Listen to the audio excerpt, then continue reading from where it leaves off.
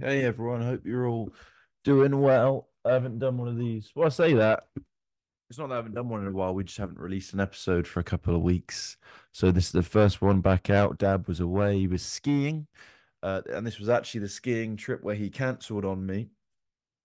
So, because I don't know if you listen regularly to all the episodes, you'll know there was an episode where I said to him basically, I feel like we don't spend much time together anymore as a father and son. And I didn't expect that to go very well. And he was like, son, you're absolutely right. I completely agree with you. I'm sorry. We'll start to do that. And tell you what, to make this okay, I'll come to Manchester soon. I was like, all right, good. Here's some dates. Come to Manchester then. All good.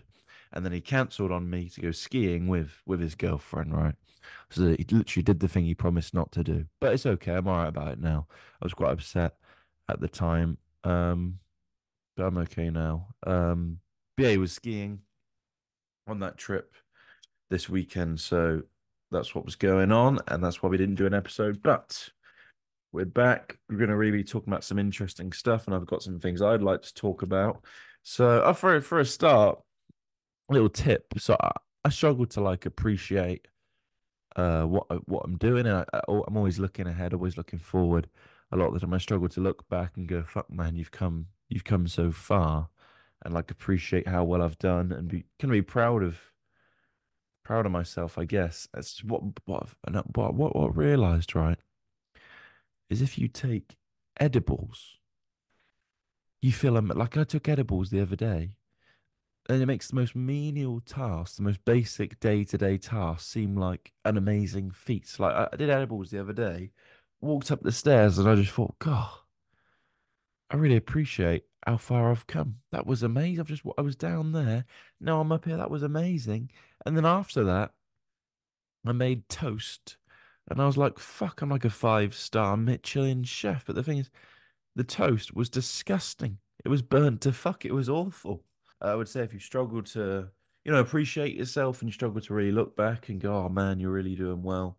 Because always looking forward is good and it gets you far, but sometimes it can, hold you back in terms of happiness, I guess. But me and my dad are going to be talking about the basically the course we went on, the pickup course we went on. I very much remember him taking me on the course because I remember when I was a little kid. But basically, when my parents got divorced, my dad got really into self development and really into self help. Like, that was his version of a midlife crisis, right? But don't be you're very much having a midlife crisis now. He's a 25-year-old fucking girl, so he just did it a bit later, right? But straight after they got divorced, he got really into self development, self help, which I thought was weird to get into that because most men, when they get divorced, like get a younger girlfriend and a motorbike, whereas he went on a Tony Robbins course with a younger girl. Yeah, he went on this course, right? And I remember when he started getting into self development, he was always trying to get me into it. He'd always be like, "Oh, you should come on this course. You should come on this course," which is nice. But the difficult thing is when you every time you see someone, they're telling you how you should go on this self development course. It starts to make you feel a bit shit about yourself. Like, why do I need to go on this self development course? I'm absolutely fine. Am I not? Maybe you don't think I'm fine. Um, and he was like, Dom, I've got, and then one day he came in, he's like, Dom, I've got this course for you. We're going to go on it. It's going to make you independent. It's going to make you financially stable. It's going to completely turn your life around. And I was like, Dad, I'm 11 years old. I don't need to be financially I don't need to be independent or financially stable. How can I turn my life around? I'm 11 years old. I haven't even hit puberty yet. Give me a fucking chance. Now give me my pocket money and stop trying to sell me on these courses. But But then I wasn't very good. Then when I was at 18, I'd never been very good with women, right? Never very confident. Now I'm okay. Well, I would say I'm a bit arrogant, isn't it? But I was never that confident with women. And then when I was 18, he kind of noticed that. Well, but one day I tried to have a chat with him. I said, Dad, I'm not very confident with women. Sometimes I feel quite nervous around women. And I just wanted to kind of have a heart to heart chat with my dad, right? And then he tried to sell me on a fucking course. He goes, Dom, I have got the course for you. Yeah, we're going to go on this course. It's a course. And on this course, they're going to teach you how to pick up women.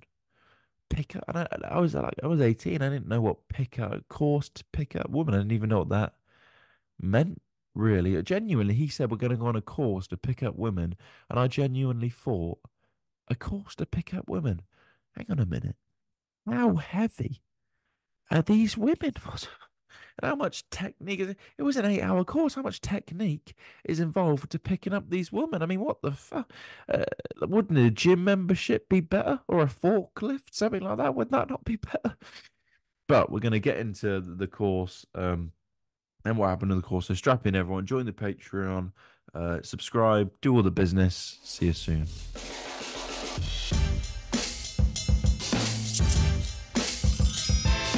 Daddy issues. Daddy issues. Hey, here we go. Another episode. What's going on? Welcome back. Well, I've got big news actually. Got a job. What, being a dickhead? Hey. There you go. Professional tosser. 1-0. Um, I Doing what? got just 1 day a week at a golf club, which is what I wanted. Wow. Get this What? as a ranger. As a ranger? What So, sort of picking balls up and no, stuff like? no, no. I just drive the buggy round all day, asking people if they've paid. Oh, checking up on people. That's Saying amazing. there's no one sort of sneaked in under the fence. Yeah, that's amazing, Excellent. isn't it? That's a really good job. Wow. What does that pay? Minimum wage, obviously. That's all right. Driving a buggy all day. It's pretty Just good. 1 day a week, but that's okay for me. So I'm not What gonna. that It's what not gonna be life changing in terms of money at all. that's all right. It's a But that's all start, right. isn't it? So Um, what do you get to pick your days, or is it a well, specific I'll tell day? you what it is. They said there's two shift times. One of them is 6 a.m. till 12 p.m. Yeah. and the other one is 3 p.m. till 9 p.m.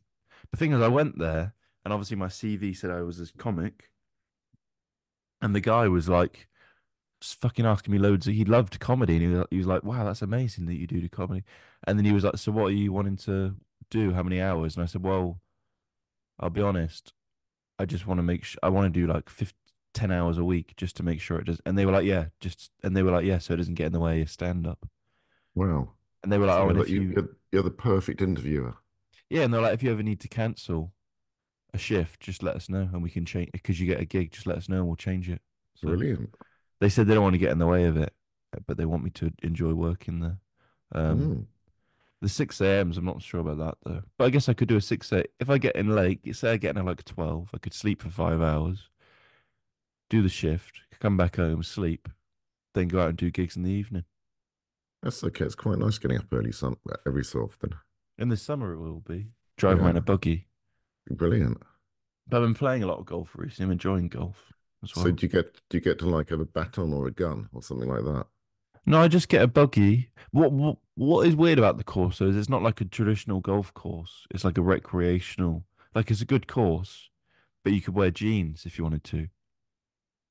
You gonna get yourself one of those security jackets and fill it up with torches and stuff like Yeah. that and look and with security on the back and stuff like that Well, I'll tell you what I'm and gonna do. I'm gonna and drive go around. out go up to say, gents, okay, have you paid to be here? Can I I'll see tell you some what. ID, I'll tell please? you what I'm gonna do. Remember the ranger at my old course. He used to always catch me for doing naughty stuff, didn't he? He had to come to a Yeah. meeting once.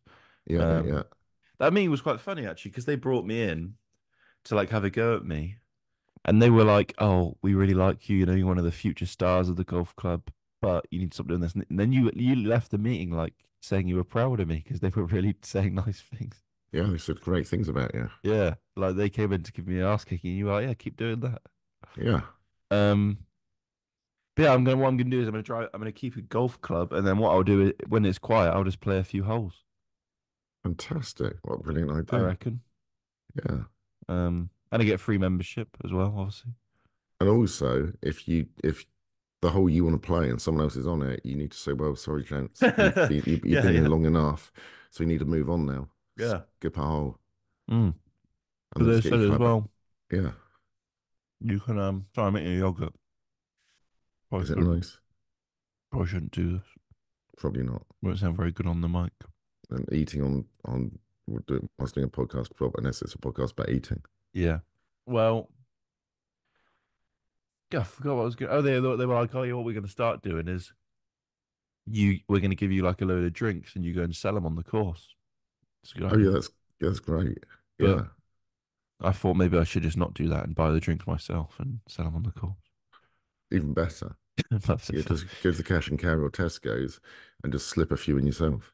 remember when I used to sell sweets at school? That was amazing. I made loads Yeah, of money. you did. I made like £30 profit a day. Yeah, I mean, selling I obviously make more money than I make now. selling your own alcohol would definitely not guarantee you losing your job. Definitely not. In fact, they probably encourage that.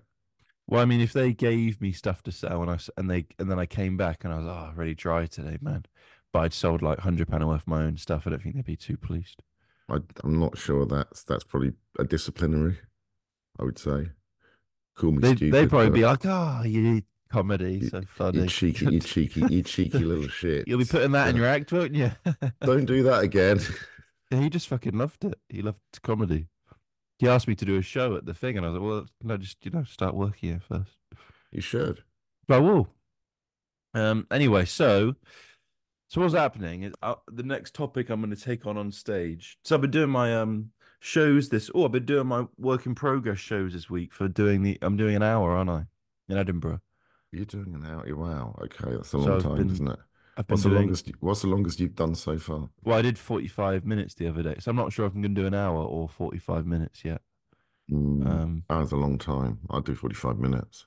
Well, I don't know. I'm going to decide. And the other thing about this job, before we move on, actually, so I rang mum and I was like, "Mum, got this job, 1 day a week, maybe 2 days a week sometimes. I just got, and I just said to, but I just got to make sure it doesn't get in the way of my stand up because I Comedy. think yeah, because I think I moved here to do stand up and that's what I want to do. And then if Hmm. I get a job that gets in the way, that'd be mental." And she goes, "Yeah, but you might have to let stand up take a back seat for a minute. You don't want to piss these people off. You got to take it serious." I was like, "Oh, for God's sake."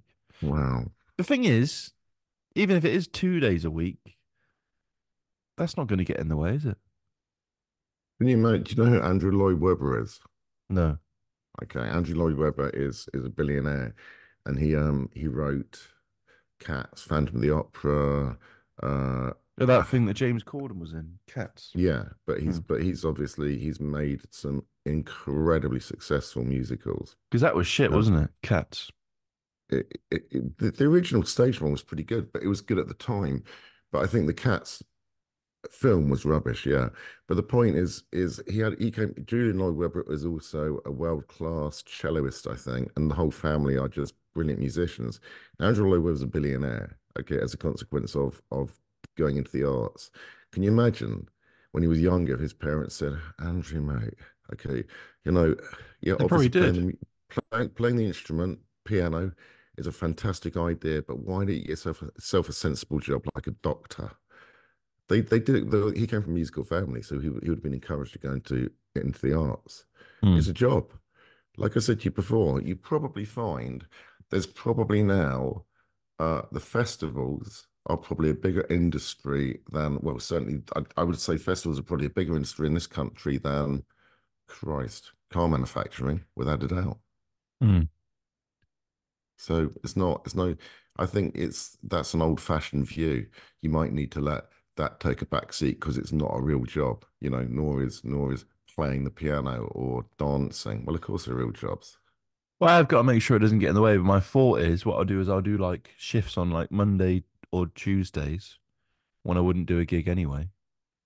And then that's because obviously I have to do the 3 till 9 p.m. I couldn't really gig that night, unless I was on last. So I'll just make sure I do it on days of the week that I don't normally gig, Monday, Tuesdays. Imagine J.K. Rowling's family saying, "Sweetheart, Yeah, they probably did though. this book malarkey is brilliant, but where's it going to go? Yeah, but I mean, shouldn't you get yourself a job in Tesco's I on the understand why she's checkouts?" saying it though, because I'm finishing uni and she knows I need a bit of extra money. So she's there like, well, better take that job seriously. And I will, but I'll just make sure it doesn't get, I need to prioritize my. What, 2 shifts minimum wage? I mean, mate, it's not, Christ, it's not exactly an airline pilot, is it? But it's Uh, fun, isn't it? It's yeah, it's fun. fine. Sounds fun. Yeah, Um, but yeah, I should be able to do that without it getting in the way, shouldn't I? Do you know what I mean? definitely. Why I just have shouldn't to you? be a bit more busy. That's all right. Yeah, yeah. Because currently, what I do now is I wake up about 9:30, do some work in the morning, go to the gym, come back, cook, and then I just wait to leave in the evening. Yeah, but you suffer with Parkinson's law, don't you? What do you mean? Well, but there's a guy called Professor Parkinson. Okay, it's got nothing to do actually with the disease Parkinson, but this guy was he was kind of he was a productivity expert. Yeah. And he worked out that if you said to someone, for example, I don't know, if you said, right, you've got a day to clean the kitchen, uh, they would take a day. If you said to them you got 3 hours to clean the kitchen, they'd take 3 hours. If you said you got 2 days to clean the kitchen, they'd take 2 days. And his philosophy was, or it wasn't a philosophy, it's a science. He worked out that people would fit in, they would stretch that job out, okay, for the time they were given, or Mm. even do it quicker. I mean, obviously that doesn't work with, I want you to build a house in a day. That's never going to happen. But if you say to someone you got 2 years to build a house, they take 2 years, probably go a little bit over. If you say to them you got a year, they do it in a year. And that's Parkinson's law. And currently what you're doing is you're fitting your workload into an awful long period. I Whereas like actually doing stuff little and often. it's fine. But if you had more to do, you would just fit that in the time that the time allocated to you. Yeah, it's true. Well, I can write jokes on the course, I reckon. Yeah. I reckon loads of Well, funny not it's shit not about just it. writing jokes, it's seeing jokes, isn't it? I mean, surely everywhere you go, you must see material. You must think Well, that's I mean, I'm sure I'll meet a lot of racist men on the golf course probably, yeah. and a lot of alcoholics, Yeah. An probably. awful lot of alcoholics. Yeah. Yeah. And maybe some nice blokes too. I'm sure there's Maybe some some very nice non-racist people. people.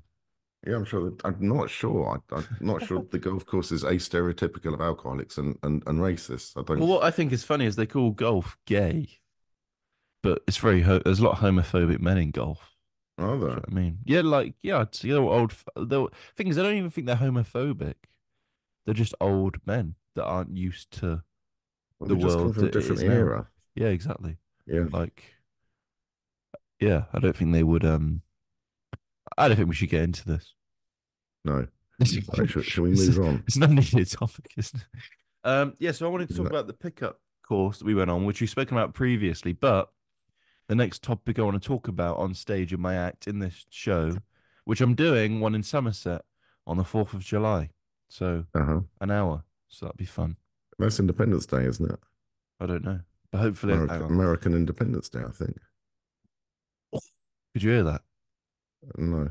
I just farted, so to you it Oh, just looked like I nice. was playing a weird thing. Classy. Um, yes, I'm doing that in Somerset. So hopefully some people come along. Got a bit of an audience there, I think. Excellent. Um, oh, one more thing. So I put a couple of clips out of me and you doing this, right? And it was the one about Thailand Yeah. with you and the mic and the pool on the thing, the Mm. locking it out. And then people said, "Oh, I watched that clip." And I, oh yeah, what did you think? And I went, "Well, it's interesting to see your dad because it explains seeing your dad talk explains why you are the way you are." What? Because when you say the clip, it was when we were filmed. You filmed it. Yeah, yeah. And of course, they hadn't seen me before, so they couldn't put a voice to a face. Well, I think it was just what you were talking because the clips I'd put out were they could see you. It was like this Uh-huh. before. So, Right. but maybe that person had never watched one before. Maybe that was the first Okay. one they saw, and they said it explains why you are the way you are. Okay. And I kept trying to ask them, what does that mean? And What does it mean? they They wouldn't would they expand. But wouldn't embellish. Okay. I guess because you meet me sometimes and you think, thing is now everyone thinks I'm autistic, Uh-huh. so I get a pass. Yeah. And I can be a bit rude, and a bit blunt, and people go, "They're just autistic. It's all right." All But right. before his eyes, a bit of a dick. I'm Yeah. a bit blunt, I guess. But then Yeah. people see you and they're, oh, he had no other option. He's turned out all right. Yeah. I'll see. Um. Anyway, so the pickup call, I want to talk about it, but I remember where it's a topic that has a lot of controversy around it. So I haven't actually done it on stage yet. I'm just Right. working on it because what I don't want to do is take it on stage with like 1 minute of stuff. Because talking about it for 1 minute would be weird, and then moving Yeah. on. So I'm going You to make sure can't. I get enough stuff until Yeah. I take it on. But I've been asking a few fellow comics about it, and a few of them just think it's mad. A few of them, like Deliso, the guy who did the tour of, he says you've got to talk about that. And then Yeah. another guy's like, man, you've got to be careful because people are going to hate you for talking about that because you've done that because the topic around it because they see it as Misogyny. that they see it as misogyny. And I said that there is a big part. So like Sasha, the guy who like I listened to you know the talks we used to listen to. Yeah. I listened to his the other day, and he does say some terrible things. Like he says, like don't approach. like ugly woman because they're ugly and everyone speaks to the ugly woman and just keeps saying stuff like this and calls him Hmm. fat and that. So he says some awful things. So there is a big part of it where it is misogynistic and bad towards. I think there's a big part of it where the men, the coaches and the men doing it see women as just a challenge. Yeah, Do you know what I mean? They just want to sleep with as yeah, many women as they can. yeah. Instead of people, they're a challenge. So that's bad, obviously. But on the other hand, there was men on that course that we went on, the boot camp, where they had probably just broken up with their wives, never been with another woman before, been with their wife for 30 years, didn't know how to speak to another woman. So this got them out of their shell. And even not women, people. Well, I think that one really interesting thing, and that you should probably mention, and I guess to me, one of the most Well, why don't you mention it? attractive. Uh, Why don't you mention it? I All right. am. I'm going to, if you let me finish. Mm. One of the most attractive parts of that particular course is it actually wasn't run by a man.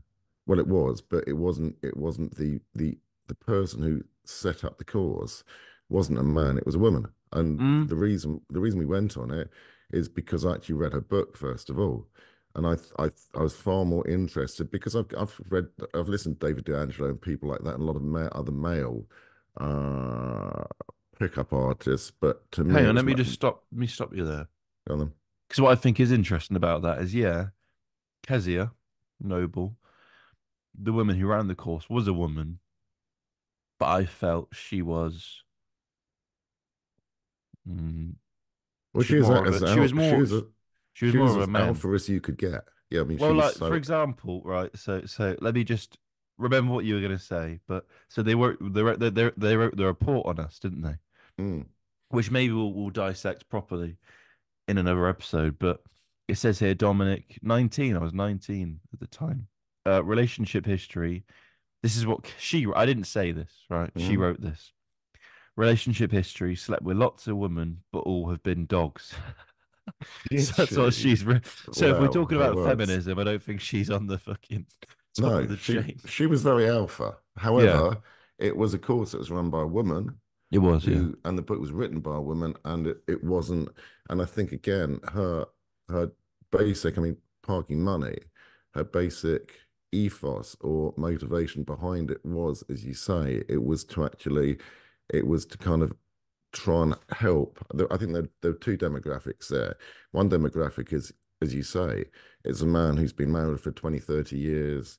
I don't know, met his sweetheart at school or in college or at work, kind of fell into that and has never ever had to go out in in the world, okay, and obviously potentially find another partner, another girlfriend. And all we were confronted with, or all we have been confronted with over the last, God, 10, 15 years, probably 15 years, is dating apps and Tinder and Plenty of Fish. And the problem is there, as you and I both know, it's both men and women are hugely guilty of this. When they post their picture or put their picture up, it's 10 years old or 15 years old. And when you meet that person, I've never met a single person on a dating site or dating app, and I met a few, that ever is a representation of the picture, Mm, ever. mm. And that's that. So the alternative is you're on dating apps, and ultimately, probably both parties are disappointed because both parties probably filter or put the best pictures, their best foot forward. Whereas obviously, when you go and approach someone, that's what you're seeing both ways.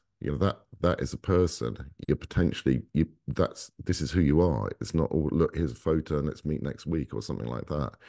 And the dating apps, the chat, okay, chat going back and forth, and there's no guarantee that you meet. There's no guarantee that even if you meet that you like them or they're like you.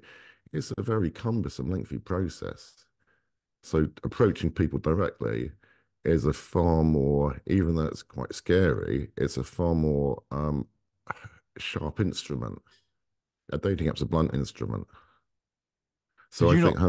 her motivation, sorry to talk, but her motivation was to help the sort of either men who just are cripplingly insecure and shy, who are younger, or the men who are, as you say, coming out of relationships and they've got no idea what to do.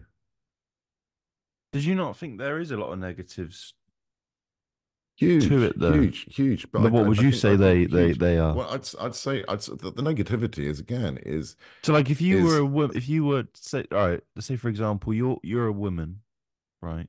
yeah, And you walk around that, watch it. We're doing it. And you're a yeah, woman, you're watching. yeah. What would you say are the Well, I negative think things from a obviously woman's point of view?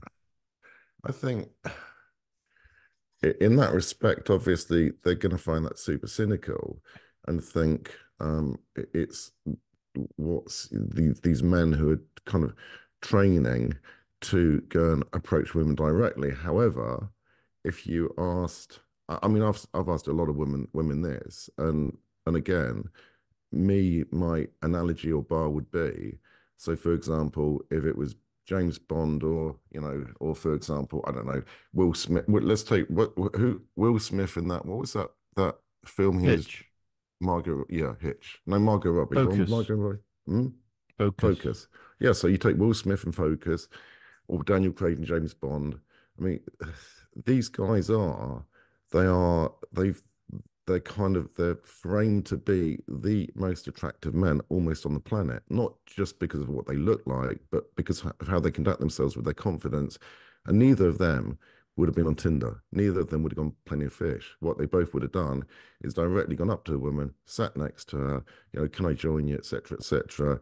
And ultimately, they would have looked to use a direct approach to form a relationship. They never would have gone with a dating app. That's to a large extent to me. That's sort of insecurity, and you're masking yourself and you're hiding behind something else.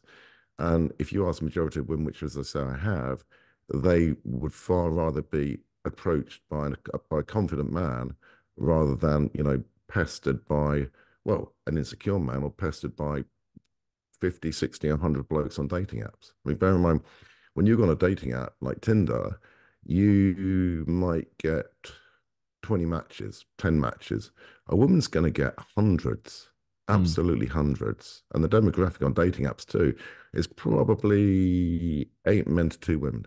So again, it's a completely unfair, it's completely distorted in the woman's favor. Whereas obviously, if a man sees a woman in a hotel, bus, pub, club, uh, anywhere, and has the confidence to go up to her and say, "Hey, you know," so starts chatting to her, starts in rapport, and then says, "Should we get a coffee?" What is wrong with that? yeah. I mean, from that point of it, the man negative, the anxious kind of man, because there's not many people my age going on. I don't think. Like when I No, was 19, especially not. no. Maybe the boot camp, but even my age now, 24, I wouldn't say. Very few who I'd your be age. interested how that's doing now, actually, if people are still going on it. I mean, the course I was looking it up to for material, and the course is still going. So, and they had Well, it in she like must. Vegas and that as well. Well, she must still be doing well. I thought there's still the problem is yourself. It's a lot of boys have been mothered and over mothered, and they haven't been brought up. And because I think too, again, I'm digressing, but this is again factual, because there are so many split marriages. I mean, what's like the percentage of marriages that fail now in divorces? That's 48%. So you got half the population of boys who are being brought up by their mothers, and they don't have a male role model in their life, or they do on a very sort of weekend or sparing basis. So those boys aren't that. I mean, yeah, they get their mother's perspective about be a nice young man, be polite, do this, do that, help at home, but they're not being brought up to be men. Mm, yeah. To a large extent, I mean, I'm sure I'll be shot down by this, okay, but to a large extent, most young men are being brought up to be pussies. They're not, and that's his, and the problem is, if you take the the classic misogynist, like who's that guy who's Andrew Tate, Tate, Tate, yeah. he's always being shot down for saying, but men need to be men. But everyone, all the feminists come back at they don't look at the relevant stuff he's saying. I mean, some of it's complete shit, I'm sure, but they don't say actually what he's saying there is right, but what he's saying there is wrong. It's not Look, there's all wrong. positive stuff to what Andrew Tate talks about, stuff that makes sense and is positive, but then also obviously the flip side. And a lot of it, like he says, I think is just to be controversial and build an Of audience, course. which he's done very well. But I watched a documentary about him on Channel 4, and there was a bit where he had a machete. He sleeps with a machete next to his bed, right? And he said, like, why do you, someone said, people say, ask me, why do you sleep with a machete next to your bed? He's like, why wouldn't you? You know, I've got to make sure I've got a weapon. And then the person said, yeah, but what if you cheat on a woman and she's in bed with you and she tries to kill you at night? And he's like, what's she going to do, this weak bitch? I'm going to take her face and I'm going to, Yeah. I he mean, says obviously, that. like you say, it's been controversial. But the other person to look at is Jordan Peterson. Jordan Peterson, again, an eminent psychologist, and he says the same about men. He says the problem is the vast majority of young men are they're being handed over to girlfriends with zero skills of looking after themselves, competency, The men have etc., zero etc. skills. Was The men zero, have they've got zero zero, skills. yeah, Right. zero domestic skills, zero skills of really of what a man should really be.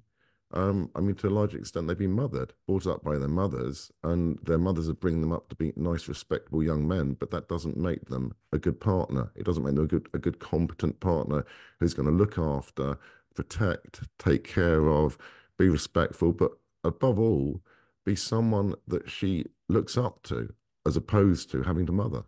Yeah. Well, I mean, what I was going to say about this guy on the course was, you remember him on the boot camp. We were in that group of, I think it was just the three of us, actually. Yeah, yeah. And there was that other guy that was really didn't want to do any of it. Very nervous. Oh, his resistance was insane, wasn't it? Yeah, and he Mm, I'm pretty sure, I might not remember this completely right. Maybe you can help me out. But the coach, her name was Minnie, uh, mm. like her a lot. She said, like, just go into that shop and speak to the shop assistant who was a woman. And I'm pretty sure he bought stuff. He came out with a Oh bag, God. Well, I didn't he? think all she said to try and soft start him was go and pay her a compliment. Go and literally I say, think he I they like paid your her earrings, with or 20 quid. I like that pendant, or you've got that's a great skirt. Okay. Mm. But and that was, I mean, that's as soft as you can get in terms of approaching. But the problem is with stuff like that is unless you're going to progress it, you'll never move from there. All you'll ever do is walk around telling people how great they look. But I'm pretty sure he went in and bought stuff, didn't He he? probably did. He probably Yeah. did. But his resistance was insane, and he flatly, and he knew it. He kind of, his insecurity said, "Well, I know better," and he wouldn't do it. He was just nervous. He didn't mean I mean, any of of the course he stuff he was was. saying. Dumb. It's scary. It's scary as fuck. It's scary, I yeah. mean, Of course it is. I completely understand. It's, I'd do anything not to do it, but in reality, I think the as I say, often with things like that, it's not necessarily the doing at the time. It's a drip, drip, drip, drip. I think to a large extent, I'm digressing again, but I think we learn stuff when we sleep. We learn stuff when we don't think we're learning it, and when you've been through an experience like that, then your body starts going, or your brain starts going through a rewiring process after it happens, where it's ingesting what it's done. It's thinking, no, actually, that skill I learned there, I like Krav. I mean, again, I don't walk around using Krav Maga, but I spent what two days doing the course, Mm. and we learned a lot. But I'd be interested to know if I came into a situation that's confrontational or dangerous. No, in fact, I did, but we discussed that. I did on one of my building sites, and I Yeah. put that stuff into action very quickly without any hesitation. I didn't even think about it. So you learn it, and then your body absorbs it, and it's there for you in future. Mm. Quite right. All right. We'll do a part two of this. We got to Okay. end it now. All right. All right. Cheers, everyone. Join the Patreon. Take care. See Thank you you. again. Bye bye. All right.